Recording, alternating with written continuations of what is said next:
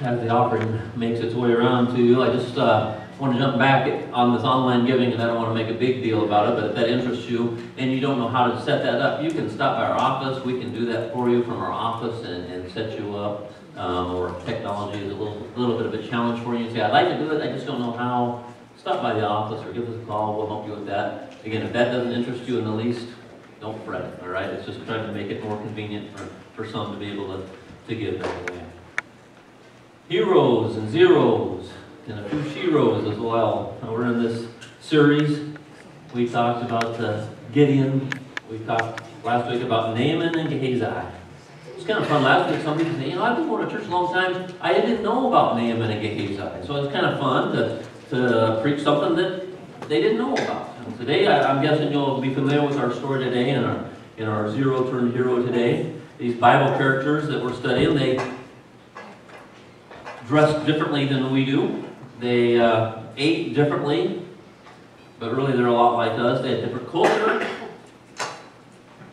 but much like us in many, many ways. And I think God has the same lessons for us at times, and that's why we study. And remember again, Paul wrote Corinthians, these were written for our instruction. So this isn't just pleasurable reading. This is written for our instruction. And so we're visiting these stories so that we can learn and gain, and that we can see how God works. Today we're going to begin. I'll introduce our hero in a different way. So I got a little object lesson for today. We'll see how this goes. I got a red and a blue. Which one's larger?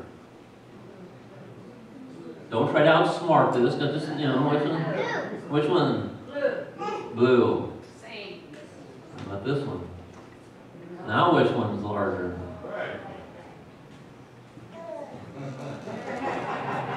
Same size, aren't they? Isn't it weird how our eyes can deceive ourselves?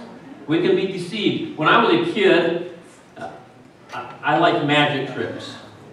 And I would go downtown Lincoln, Nebraska. I can't believe it. We'd ride the bus downtown. My brother and I and one of my brother's friends, Brad. And for like 30 cents, 3 dimes, we would ride the bus to downtown Lincoln and hang out all day by ourselves. That would never happen these days. But that's what we did back then. We could go to Little King. It was kind of before Subway, and we could have our sandwiches, and I can't believe Mom and Dad let us do that, but we just did it. And we hung out, and we ran around. But they had a magic shop in downtown Lincoln, and I was just sort of enthralled, and I liked the thing you could do, and I liked deceptive. It was fun to see how you could fool people. So I kind of got into it for a little bit, and so I bought some magic tricks, and I decided I'm going to do a magic tricks for our neighborhood. And so I invited neighborhood kids and charged them 10 cents. I made $1.50. We had 15 kids in the basement of our house, and I did these magic tricks. And after my first trick, someone says, "Is that it?" And anyway, I did my tricks, and it really went pretty good. But my mom got afraid that I was going to get into magic too much, and she didn't want the black magic, the weird magic out there. And so I think she kind of put the kibosh on my magic pursuits.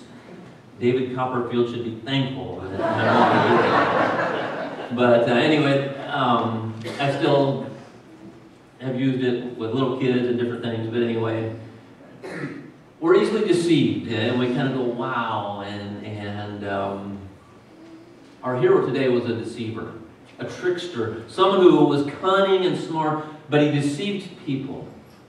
And he worked his way through life and got success by taking advantage and deceiving people. Maybe someone comes to mind. I hope not. Hope you don't come to somebody's mind. But maybe we'll get that way and we deceive people. Jacob was a deceiver, a trickster is what he was. In fact, that's what his name meant. It meant deceiver, Jacob.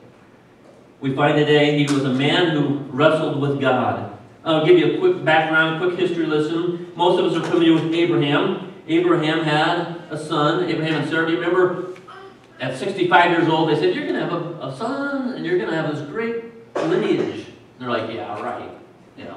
25 years later, I believe that's right. I have to check my stats on that. I think Sarah was 90, barren. She couldn't have any children. And God had promised 25 years earlier you're going to have a son. And she laughed, and I mean, just think through that a little bit. He's older than 90. She's 90, barren. Now, I'm not even going to go there. God does this miracle, and they have Isaac. Okay? Isaac was the one that was going to be put to death at one point on a camping trip. Okay? Abraham and Isaac, remember they looked for the ram, and awesome, awesome story. Isaac has twins. Okay? So Jacob, the one we're talking about today, his grandpa would have been Abraham. All right? So Isaac and Rebekah are expecting twins, Jacob and Esau. Esau was the oldest, and he was Dad's favorite. The birthright, which we don't really understand, the inheritance, the blessing, goes to the oldest son. But Esau really didn't care. Esau was one of those guys that lived for the moment. Hey, let's do it. He comes back and he's hungry, and he sells his birthright to Jacob, the younger son. And in a spur-of-the-moment decision, impulsive, he sells his birthright. Don't know exactly how that happens, but the blessing was Jacob's. God had promised it to him anyway.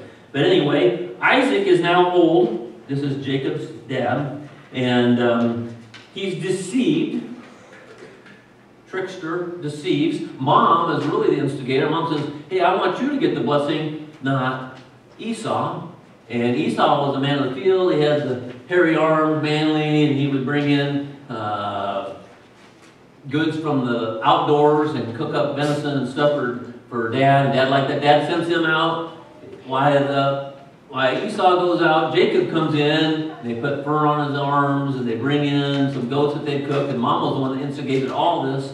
And so the trickster was part of the family. They fool Dad. Dad gives the blessing then to Jacob, the younger son, which never happened, but happened in this case. So there's lots of deception going on. Esau is furious, promises to kill Jacob. Jacob runs for his life. So we got this dysfunction going on. Anybody have a family that you don't get along with your brother or sister, and it's been going on? So for years, Jacob is running, and he falls in love with Rachel. He gets deceived. He works 7 years, and Uncle says, no, you're not going to marry her. You're going to marry the oldest one, Leah. And then you had to work another 7 years. And I'm thinking, that's awesome. I mean, 14 years he had to wait for Rebekah. My son's getting married in September. I don't think he would work 14 years. He loves this girl very much. But anyway, so he was deceived. He thought after 7 years he could marry her. Uncle deceived him. And so this deception is just rampant. It's just part of the way they live life. Finally, Jacob gets married, and a second time, so he has 2 wives, which I don't understand all that happens with that. But after 20 years of that, he leaves his uncle Laban, and he's humbled a bit through all this process. Sometimes life humbles us a little bit. But he's scared. In chapter 32 of Genesis, Jacob still thinks his brother's out for revenge, out for his life. And that's sort of where we pick up our story. Jacob is one-on-one with God. Genesis chapter 32. We'll read it here in a moment. I remember another story of Brian, Lincoln, Nebraska, Pershing Auditorium, 3rd grade birthday party. We went to watch All-Star Wrestling.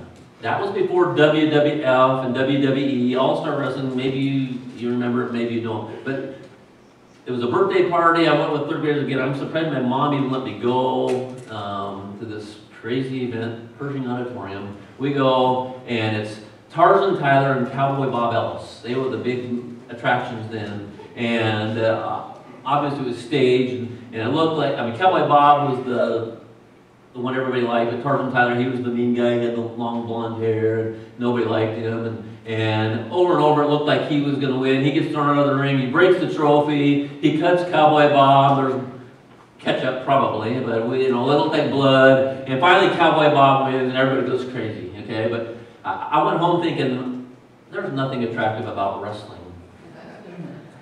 I chose basketball, and tennis, and golf, and other sports, but I never wrestled. But I do have a lot of respect for our wrestlers. Wrestling is a difficult sport.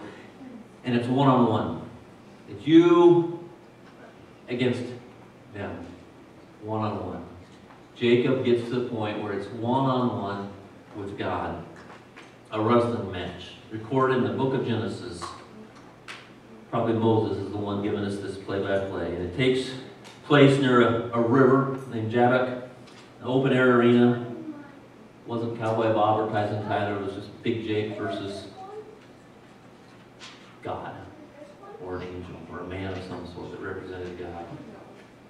So we'll read the story and then we'll dive in. Genesis 32, 24 through 29. The same night he arose and he took his 2 wives, his 2 female servants, and his 11 children, and crossed the ford of the Jabbok. He took them and sent them across the stream and everything else that he had. And Jacob was left alone.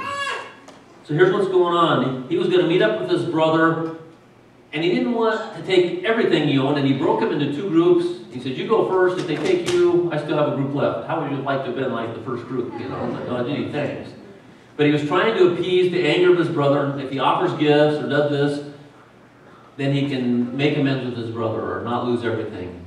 So it wasn't very good thinking. He sent both groups across. One went, and then he was left alone. It was just him. And God sees an opportunity to go one-on-one with Jacob. Okay?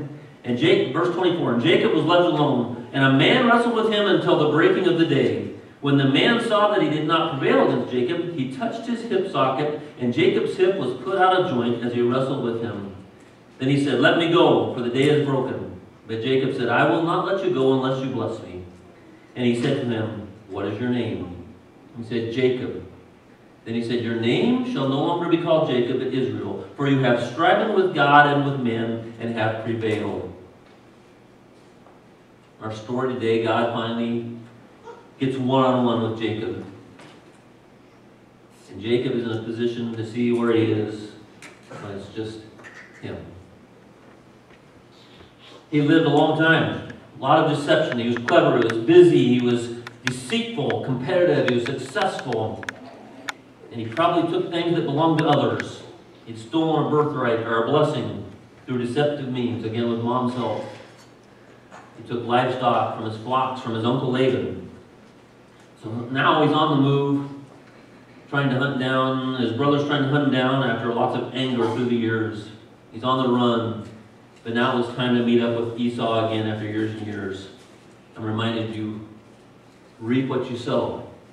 He had sown a life of deception. It was offered back to him as deception. And so now he's going to try to meet up. He was prosperous. He had wives and kids and flocks and livestock. His stuff. He had all this stuff. Probably slowed him down a little bit. Isn't it amazing how our stuff slows us down a little bit? Lots of stress in his life. And the guys are going, yeah, with 2 wives, wouldn't there be stress? Okay.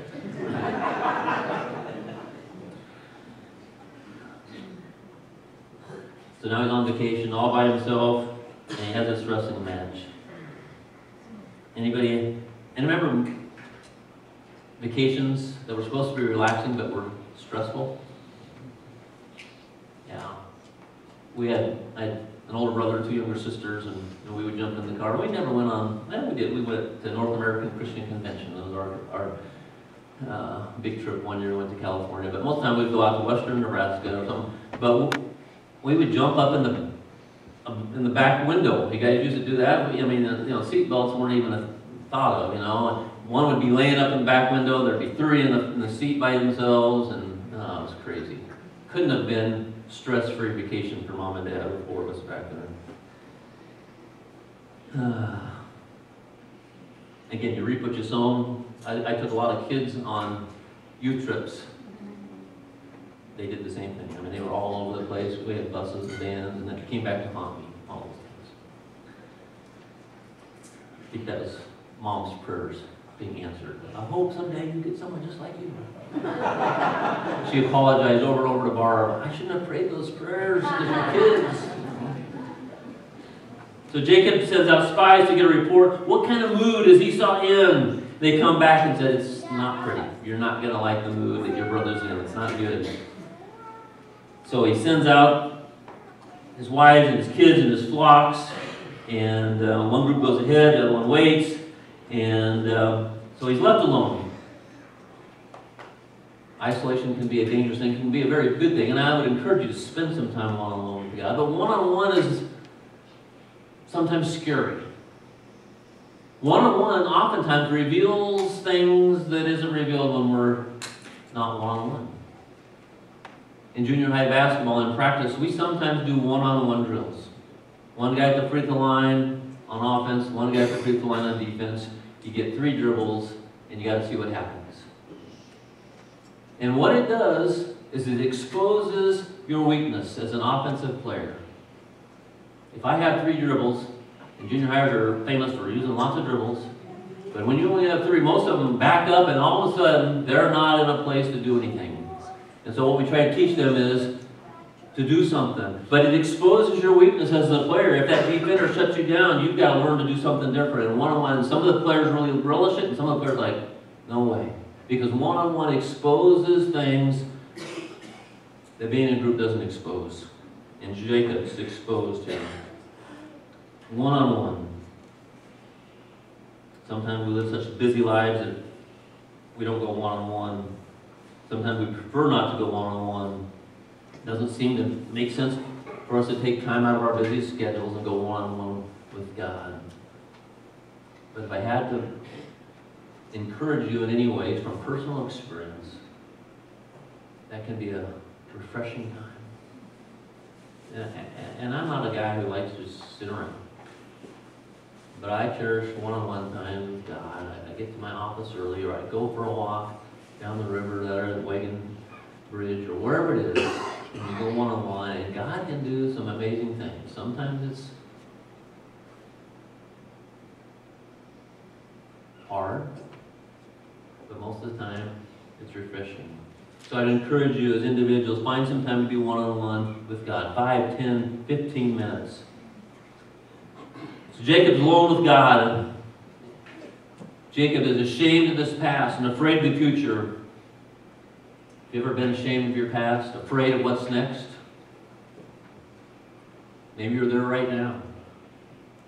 Maybe you're ashamed of something that happened recently. Maybe you're at a point where you just don't know what's next. You've got bills coming in, or you've got unknowns, or you've got health issues, and you don't know, and you're afraid. And what do we sometimes do when we're ashamed of the past and we're fearful of the future? You lay awake in bed and you're wrestling with God. You ever done that? Just wrestled with Him, and you can't sleep, you're tossing and turning, and you and God are just going back and forth. You don't want to give in, and you do want to give in, and you can't sleep, and you look at the clock, and you go, oh, it's 1:30. And at 2:30, you're going, oh, it's 2:30, and you're wrestling with God because there's this fear of the past and this fear of the future. Sometimes the older we get, the more fearful we get. God didn't give us a spirit of fear. He didn't give us a spirit of fear.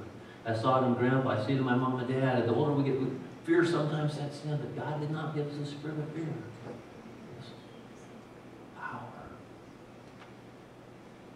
Anyway, they're wrestling, and Jacob is wrestling, I think, with his past and his life of deception. He had worked his way through life just deceiving people. And I think he's coming face to face with that. He's not getting along with his brother. They didn't have perfect families back then. We don't have perfect families now. There's strife. We see oftentimes at funerals, families struggle from years ago, and all of a sudden they have to share the same room, or they have to get together, and there's bitterness and regret. That's where Jacob was. What do? You hang on? Hang it up? Where do you go from here? It's tough wrestling with things that life puts in our path. So Jacob, he's ashamed, he's afraid, doesn't know what's coming next. He wants to make things right with God, he wants to make things right with his brother. I see Christians living in fear. We fear changing jobs, we fear new things. Teenagers live in fear with what's next. Elderly live in fear. Why? Because we are afraid of the unknown. But oftentimes the unknown is full of blessing. In our story today, Jacob finds out God blesses those who surrender. So they have this wrestling match. I'm not sure exactly what that was, as a man wrestled with God, but they equated it with God wrestling with Jacob. And they have this wrestling match. It goes on all night. The sun is coming up. And finally, this man touches Jacob's hip, and it's out of joint. I know we've had those in here, have hip surgeries, and I've never had that issue. I did hurt a hip playing basketball. That's the extent of my hip. But I know if my hip was out of joint, wrestling would be done. Okay, it'd be done. That's what's happening. They're done. It says, when the man saw that he did not prevail against Jacob, he touched his hip socket, and Jacob's hip was put out of joint as he wrestled with him. This result of wrestling is what brought great change, a changed perspective. Jacob goes from defying God to now fully relying on God. They had this conversation, he says, let me go, for the day is broken. But Jacob said, I will not let you go unless you bless me. I don't understand exactly what that means, but he wanted God's blessing. After all night long, he was ready to surrender. Maybe you've wrestled with God or wrestled with God. Maybe you finally see things for what they are. I think that's where Jacob was. Maybe we realize, I'm not up to par, I'm not doing this, whatever it is, I haven't measured up. We talked about grace, thankful for God's grace. But sometimes when we are one-on-one with God, we see His holiness, and we see our impurity.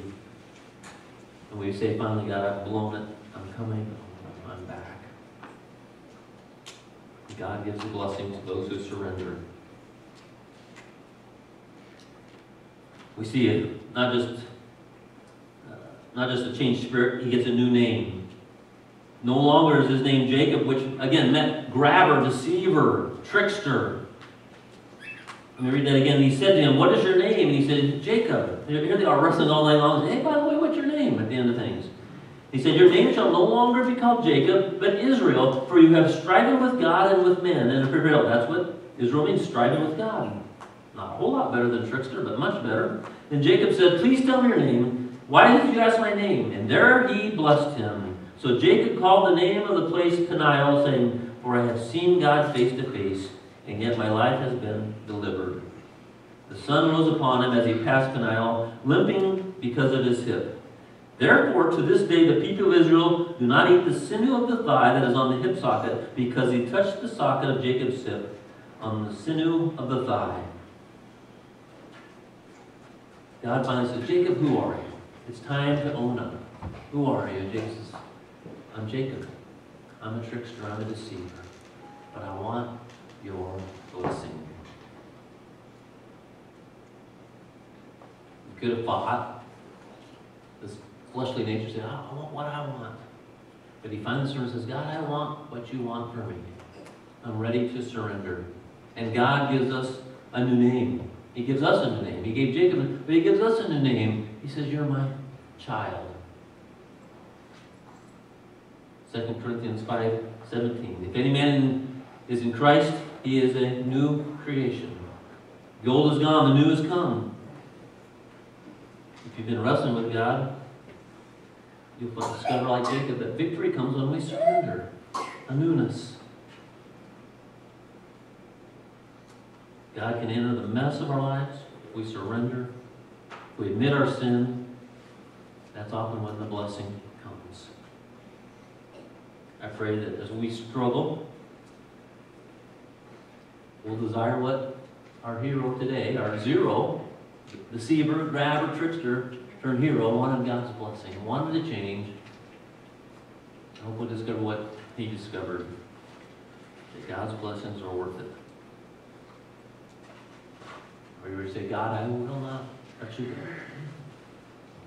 I want your blessing in my life. I know what it means. As we wrap up, sometimes you think, how do these stories come to life? What do we do with these things? We've talked about Gideon, we've talked about Naaman and Gehazi, today Jacob, and there's more to come. But the one thing that strikes me the most is how we apply this to life. The most spiritual thing about those heroes are the choices they make. The most spiritual thing about you are your choices. I don't know if that sounds real spiritual. We think prayer is spiritual. We think giving is spiritual. We think coming to church is spiritual. The most spiritual thing about you are the choices you make. If you look at the heroes and zeros and look at the choices, that was the most spiritual thing about them. So as you think about the choices that are before you, the choices that Jacob made, say, I'm not going to let you go unless you bless me. Sometimes it takes us a long time to get there. But your choices are very spiritual in nature. So remember that as we go through this heroes and zeros. Our choices are a very spiritual thing that God has given us. Let's use the light. Let's pray. You got to thank you again for the stories, simple stories that we read, but stories that sometimes prick our heart. Sometimes it's a mirror where we see ourselves. But teach us to learn from them. Teach us that victory comes when we surrender. Help us let go of the pride. Help us to let go of any deception that might be in our life right now, whether that be in our business, whether that be in our husband-wife relationship or our son or daughter relationship. Let's put the deception away. And sometimes that's painful to get back to the point where there's purity. And help us to desire that. We want your blessing. Father, as we leave, may our choices honor you. We pray these things in Jesus' name.